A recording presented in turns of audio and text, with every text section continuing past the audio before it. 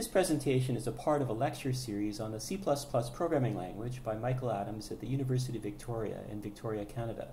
For those of you who might be interested, a copy of the slides for this lecture series can be downloaded from the website whose URL is given at the bottom of this slide.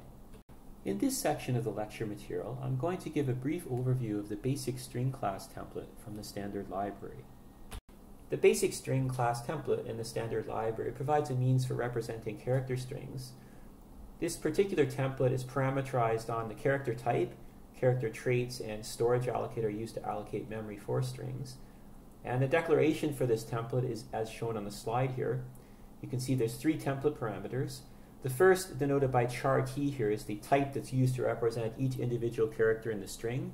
So for example, if you want to have a string that consists of a bunch of chars, then this particular parameter would be specified as char.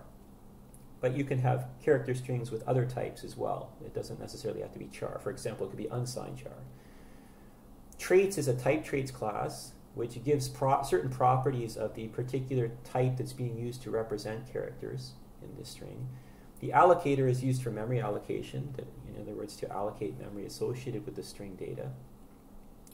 And string in the standard library, the string class, this is just an abbreviation for basic string with char plugged in as the first template parameter. Again, although there's three template parameters, notice that the last two parameters are defaulted. And in a lot of situations, you won't need to provide these because often the defaults are adequate for what you'll want to do. So in what follows, I'm going to give an overview of the basic string template class.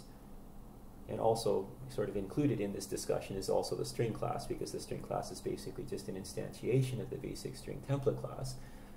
For more details beyond what I introduce here in terms of an overview, you can refer to the two links that are given at the bottom of this slide. The basic string class template has quite a number of member types, which are listed on this slide. I've highlighted the more commonly used member types in magenta to make them stand out, but I'll go through each of the member types quickly.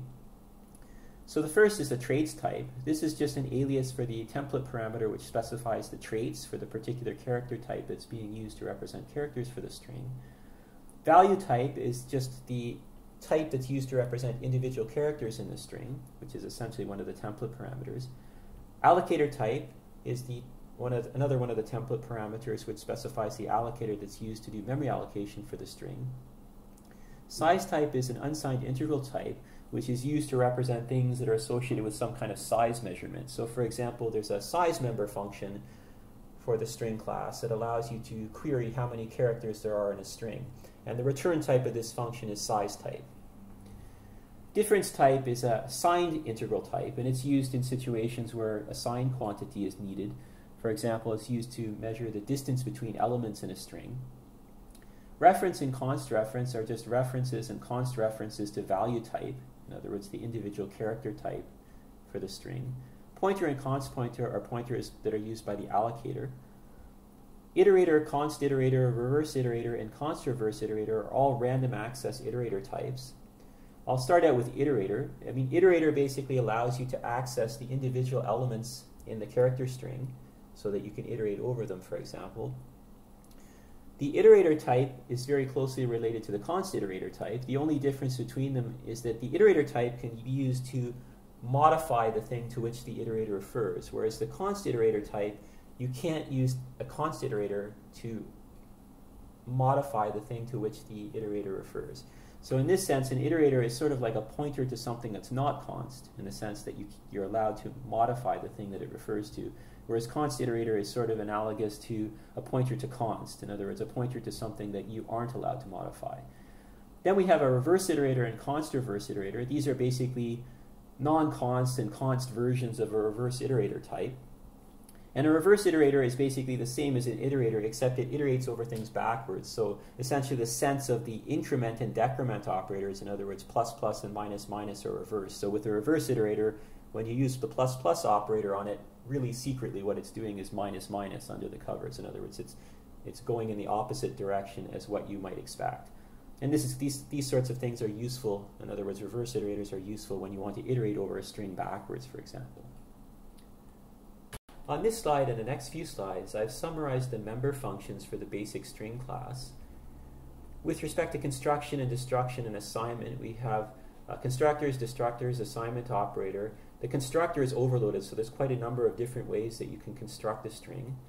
The next group of functions I have relate to iterators. And these functions are paired together. Begin and end go together, C begin and Cn go together, R begin and Rn go together, and Cr begin and Crn go together. The first two functions here, begin and end, they return iterators that refer to the beginning and end of the string. The beginning of the string is essentially the first character in the string, whereas the end is one past the last element. C begin and Cn return const iterators that refer to the beginning and end of the string respectively. R begin and Rn return reverse iterators that refer to the beginning and end of the string respectively.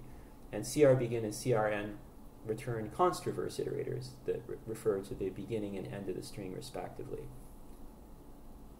Continuing on with the member functions, the next group of member functions relate to the capacity of the string.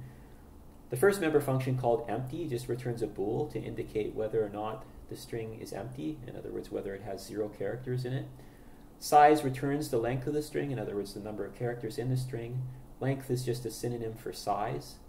Max size returns the maximum number of characters that the string could ever hold.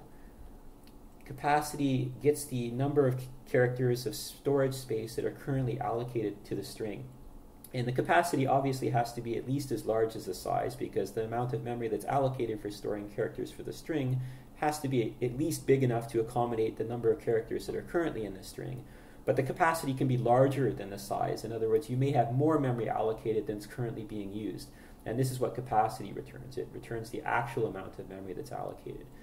Reserve is used to change the capacity, and shrink to fit is used to force the capacity to be equal to size. In other words, to ensure that you're only using the minimal amount of memory that's required to store the number of characters that are currently being stored in the string.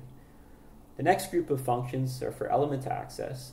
The first is the subscripting operator, which is overloaded by this class, and it provides access to individual characters in the string. The subscripting operator doesn't perform any bounds checking, so if you give it an array index which is out of range, then bad things are going to happen in your code.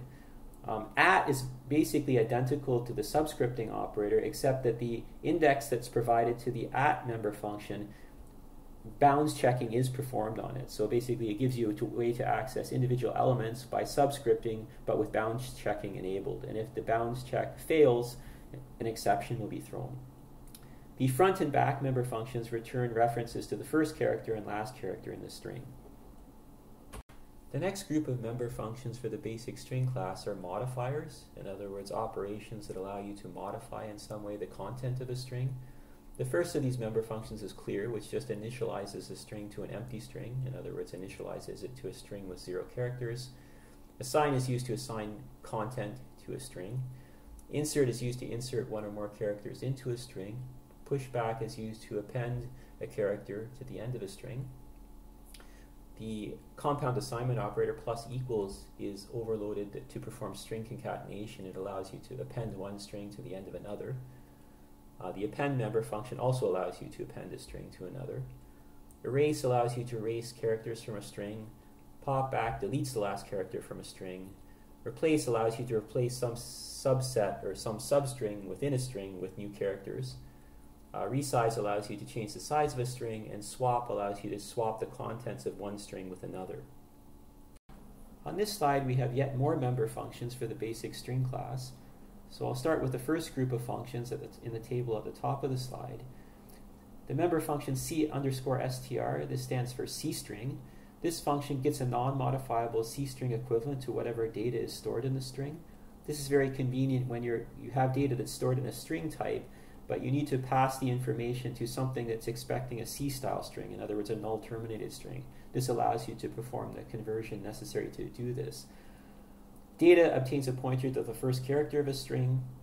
Copy is used to copy a sequence of characters from a string to somewhere else. Sub_str stands for substring. This is used to extract a substring from a string. Compare is used to compare two strings to see which comes first in order. The next group of functions are for searching. The functions find and rfind are similar. They both allow you to look for an occurrence of some content inside of a string. For example, you can look for a string inside of another string. The only difference between find and rfind, find starts the search looking from the beginning of the string and moving forward towards the end, whereas rfind starts at the end of the string and moves backwards. So find will find the first occurrence of the thing you're looking for, whereas rfind will find the last occurrence. And find first of, what this does, if you provide a sequence of characters, it will find the first character in the string which appears in the sequence of characters that you've provided. Find first not of returns the first character in a string that doesn't match one of the characters in the sequence that you've provided. And then find last of and find last not of are similar to find first of and find first not of. The only difference is the functions find last of and find last not of start searching from the end of the string going backwards. Finally, the last group of member functions associated with the basic string class relate to allocators. So there's a member function called getAllocator, which simply returns the allocator that performs memory allocation for the string object.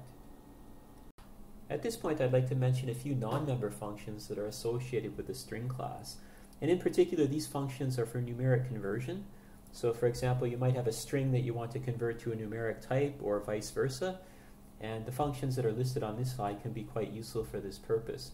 So for example, if you have a string and you want to convert it to an equivalent int representation, you can use the function s to I. And there's also corresponding functions for converting from a string to various other types, like stol for converting a string to a long, and then this function for converting to long long, this function for converting to unsigned long, this one for converting to unsigned long long, this one for converting to float, this for converting to double, and this function for converting to a long double. There's also functions toString and toWstring, which can be used to convert from an integral type or floating point value to a string, or in the case of toWstring to a wstring, wide string type. On this slide, I have a code example making use of the string class. The first thing you'll notice in the code example is I'm including the header file string. This particular header file has all the declarations and definitions necessary for using the string class. Then in the main function of this program, the first thing I do is I create a string variable called s. Then I read from the standard input stream into s. If this fails, I clear out the value of s using the clear member function, which just sets the string to be an empty string. On the next line, I print the value of the string s, and I also print the length of the string, in other words, the number of characters in the string. And the way I accomplish this is by using the size member function, which returns the number of characters in the string. On the next line, I create a new string variable called b, and what I'm going to try to do is put into the new variable b the string s but in backwards order. So what I'm going to do is I'm going to iterate over s using a reverse iterator. So I'm using crbegin and crend here because I want to use a reverse iterator, in particular a const reverse iterator. So each time as I'm iterating, I'm going to be stepping sort of backwards through the characters of the string. And each time through the loop, what I'm going to do is I'm going to take the character that I'm currently looking at, in other words, the character associated with the iterator I dereference I, and then I'm going to append this onto the string b. And b is initially empty because it's default constructed, which will create an empty string. So by the time this loop finishes, I'm going to end up with the string b having all the characters from s but in backwards order. So then I print out b, which is going to be the string s but in backwards order. Then on the next line, I'm creating a new string variable called msg, which is equal to hello. Then on the next line, I'm going to append to the string msg using the compound addition operator, the string comma space world exclamation mark. So this will append this string to the end of message, this msg variable, and then I print this out. And then lastly, I'm just illustrating the use of the c_str function.